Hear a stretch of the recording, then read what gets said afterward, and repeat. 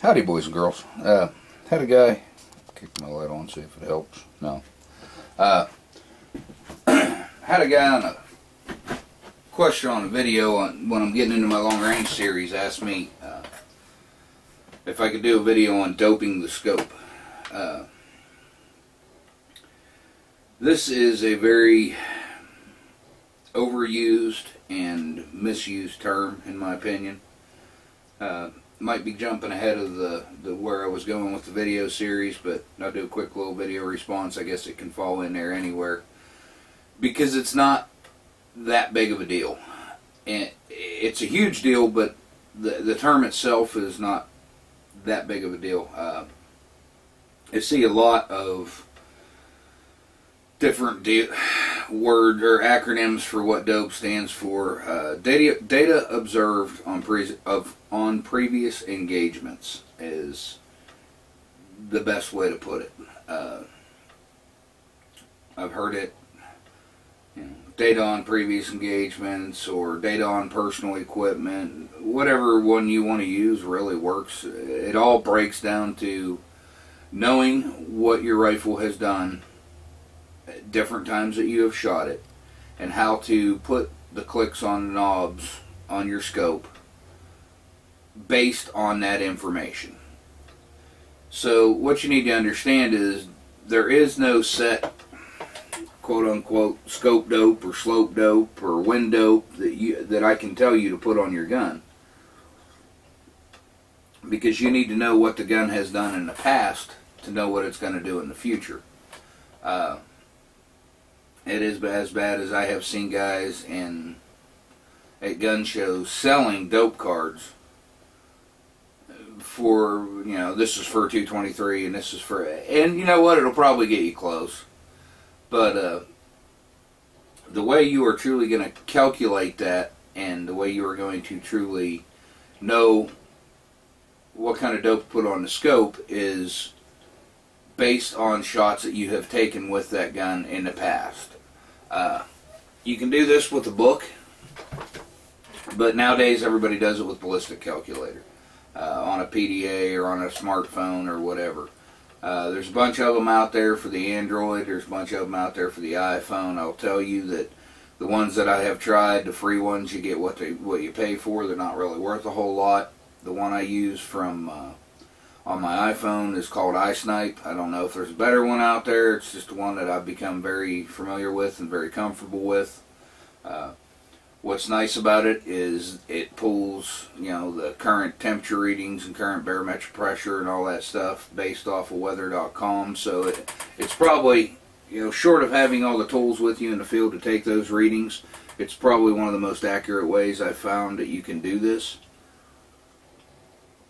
But what the dope is, ultimately, is when you're getting ready to shoot any gun, you need to know what that gun has done in the past, so I know how many clicks to put on it in the future. In front of you, you'll see my, that's my, I don't know if you want to call it a precision AR. That one's set up for medium range engagements out 600-700 yards. It's a fully suppressed barrel. Registered suppressor. Don't ATF, check my ATF forms before you show up on my doorstep. That gun there shoots just beautiful groups at 100 yards. That'll overlap holes at 100 yards. So I know from pulling out my ballistic computer that, at 200 yards I need to put 2 clicks on the scope up to get point of aim, point of impact on my bullet at 200 yards. If I'm going to shoot 600 yards, I need to put X amount of clicks on the scope. And that's what doping is. That is knowing how many clicks to put on the scope for different ranges.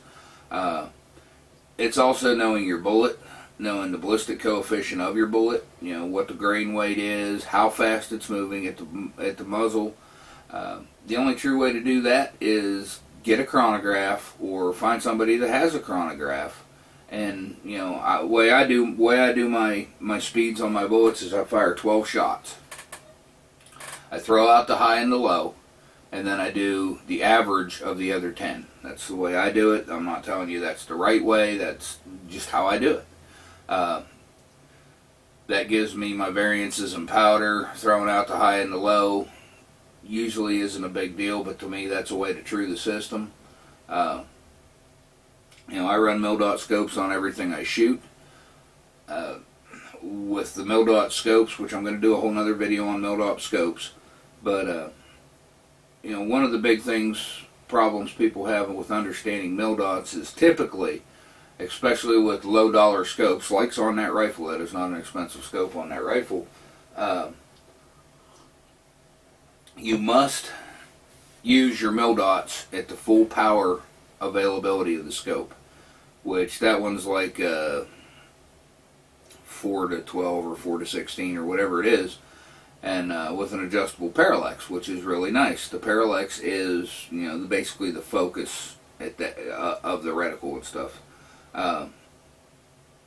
Not a big term that you need to know right now, and need to know in this point in the series of these videos. But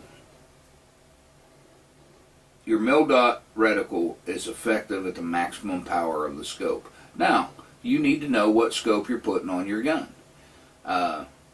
Is your scope, a lot of military, the original military quote-unquote sniper scopes in the Army anyway, they were 10 power scopes, so the mil-dots were perfect at 10 power because they didn't use an adjustable scope at that time.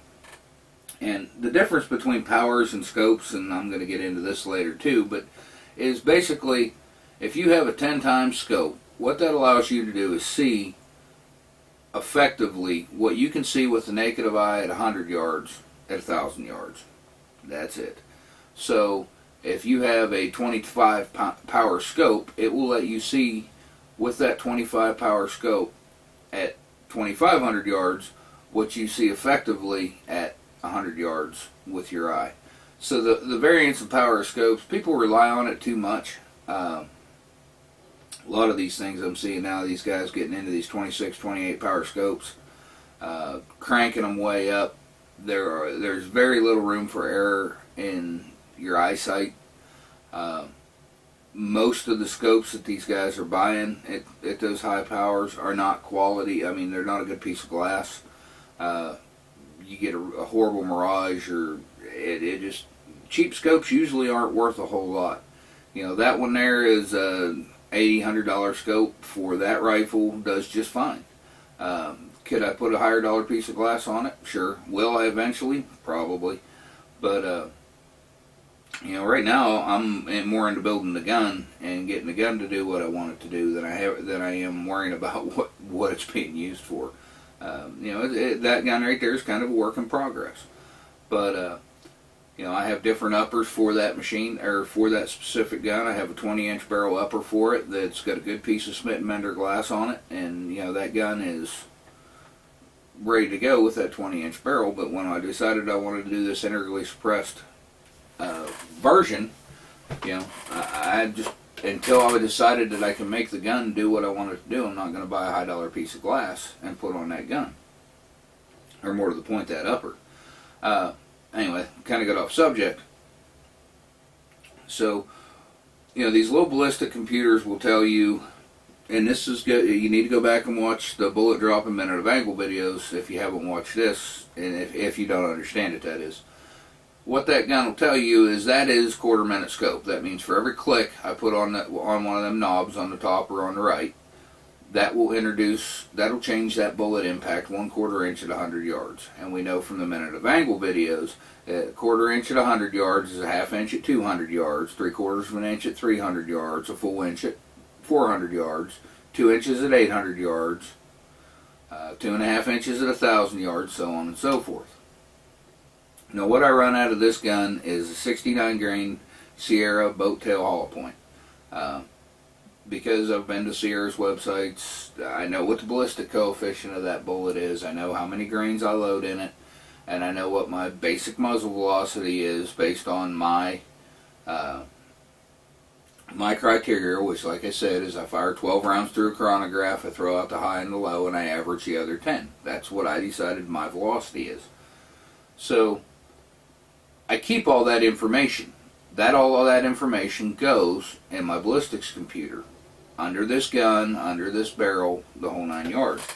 And that's the nice part about these ballistic computers, is you can keep multiple different guns in your ballistic computer.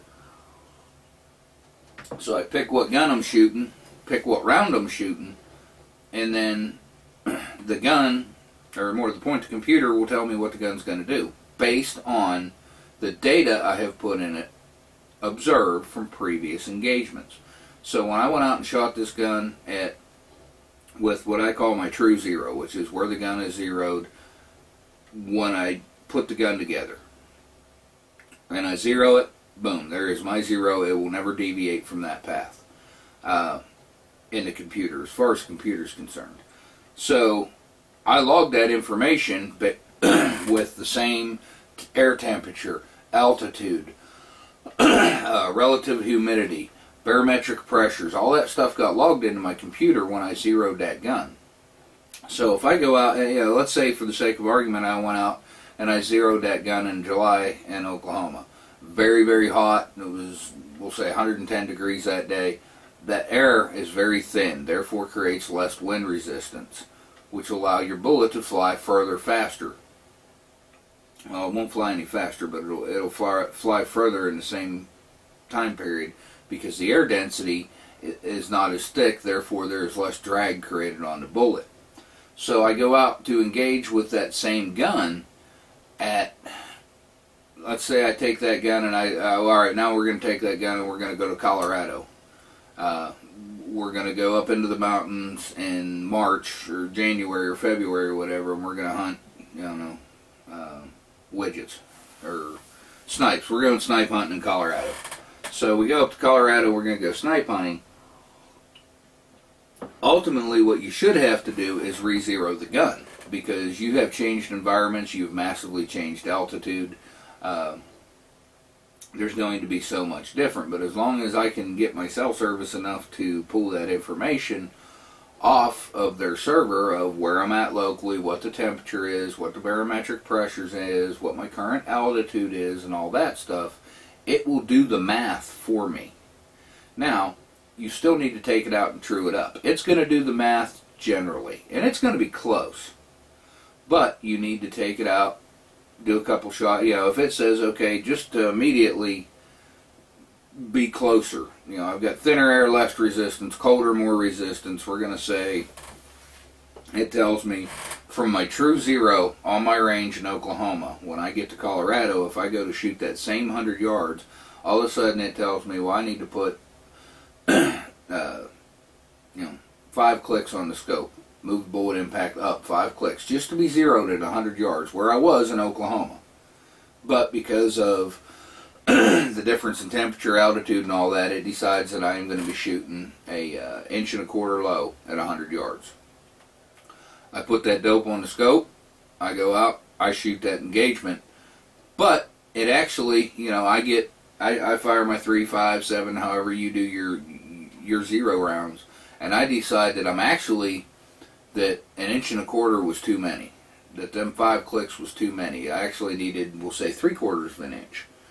So what I will do is I will take and I will readjust, and I will tell the ballistics computer, no, that was a good guess. 1.25 inches was a good guess, but it was a little off. It was actually 3/4 inch.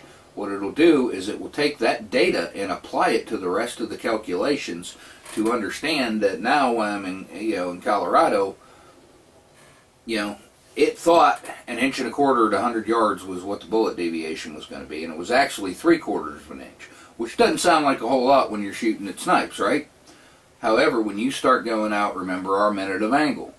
3/4 inch at 100 yards translates to 1.5 inches at 200 yards. 3 inches at 400 yards. Just the same way the minute of angle works. So that little bit of deviation in the bullet, as you translate out into them longer ranges, is going to affect your bullet impact on the way out. So, you know, the ballistic computers, if you were even thinking about getting in any kind of long range shooting, you absolutely need to know, get one. Get a portable one. I know there's a bunch of them on the internet that you can look at on a computer screen, but you're not going to take a computer out with you shooting. If you've got a smartphone, download a good one. If you don't, you can go get these PDAs right now cheap. The just stupid Windows PDAs, you can get them cheap. Now, I'm not going to tell you that good ballistic software isn't cheap, or is cheap, but you know, it's what you want to put into it. It's another tool in your bag. You can go spend $8,000 on a rifle, $2,000 on a piece of glass, do all the shooting in the world. But if you don't either A, know the math, or B, willing to put the money into a ballistics computer, you have a very expensive paperweight, because you are not going to be able to effectively use that gun at ranges over 300 or 400 or 500 yards. Will you be able to hit, you know, bigger targets, cars, houses, you know, boulders, whatever? Probably. Some people can guess it enough. Some people are good enough shooters. But if you want to get into taking precision shots at extended ranges, you know, there's guys pushing these AR-15s out, you know, damn near 1,000 yards right now. They're taking the 308 and they're pushing that thing out 12, 13, 14, 1,500 yards.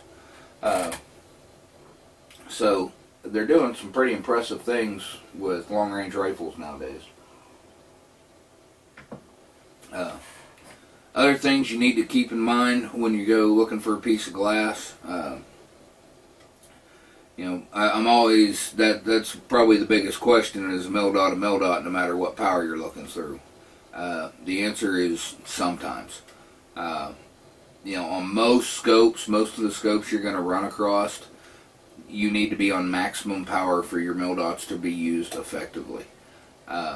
So, the average scope, the answer is no. Now, if the reticle happens to be on the first focal plane of the scope, then yes, yeah, a mil-dot will always be a mil-dot no matter what power you're looking at. Now, again, that is only if it's on the first focal plane, and how you'll know that is if you look at, say, a house that you know is 200 yards away, and when you throw that gun up at your minimum power, which we'll say is like 3 power, for the sake of argument, and that house takes up a full mil-dot, or 2. We'll say it's 2 for the sake of argument. So you throw that gun up at whatever range you're standing at right there on the lowest power, and there is, you know, the roof's at the top of the 1 mil-dot and the base of the house is at the bottom of the other mil-dot, and then you crank it to 9 power, 10 power, whatever power you have, and you put that gun back in the same place. If the house takes up the exact same number of mils, roof at the top of 1 mil-dot, floor at the bottom of another of the second mil-dot, then yes, you have a first focal plane reticle, and a mil-dot will always be a mil-dot in that scope. Basically, what will happen is if you look at it in minimum power, and you throw the gun up to your head and look down through the scope, and if you crank that scope down, as if the image that you are seeing gets bigger of the dog or the cat or whatever you're looking at gets bigger, if the distance in your eyes of the mil-dots gets bigger, it's like the scope reticle is coming closer to your eyes, then yes, you are on the first focal plane. If only the image gets bigger, then no, you do not have a first focal plane reticle, and your reticle is probably only a true mil at maximum power. But like I said, you need to get out your manual on that scope when you bought it and figure out at what point in that scope's magnification is, you know, 1 mil radiant, truly 1 mil radiant, because there's only that one place, and if you don't know what that is, you'll never be able to use that scope effectively. Because if you were running at, say, 10 power and it's a 4 to 12 power scope, and we're going to say that a mil is only at 10 power on your scope, which most of them will be marked if that's the case. There'll be a little notch or something at 10 power that's trying to tell you that that's where a mil is a mil. But if you don't know that, and you're running that scope all the way up to 12 power, and you're doing your math based on mils, you're never going to be right, and it's going to frustrate you. So you need to know what your equipment's doing. You need to know what it is. I suggest you go with either U.S. Army or Marine Corps mils, and you stick with them. Don't go back and forth between scopes. You know, some people say it's not a big deal. I kind of think it is. Just me. There is a difference between Marine Corps mil dots and U.S. Army mil dots. Very minor difference, but it's still there. So anyway, let's quit rundown on what doping the scope means, doping the slope means. There's a bunch of good information out there on the internet. There's also a bunch of bullshit out there on the internet. Look, as with all my videos, I suggest that you either A, go out and try this and make sure I'm not lying to you, or B, fact check me against something else. Don't believe just everything you hear on the internet. Don't, you know, when you can find data that's printed that you can find somewhere else that's printed again, and you've got a couple people to agree with it, then yeah, you probably got good information. Go to reputable sites. Find people. Just because Bob Army Sniper on some stupid website has great ratings and he's got 5 stars under his name does not make him an expert. Nor do I claim to be an expert. I am telling you the basics here, boys and girls. I know what I know. I am by no standards the best in the business at this, and I do not claim to be. I'm okay. I can hold my own. But, you know, if you want to get out and truly, you know, some people want to get out and do long-range engagements because, you know, they're fascinated with the military idealism. Some people want to get out and hunt prairie dogs or coyotes at longer ranges, and they're tired of missing the dogs at 300, 400, 500, 600 yards, and they don't understand why they're missing at those ranges. It's actually what that gun right there was designed to do. That gun was set up to, it made it lawful to hunt with a suppressor in this state now. So that's going to be my new Predator gun.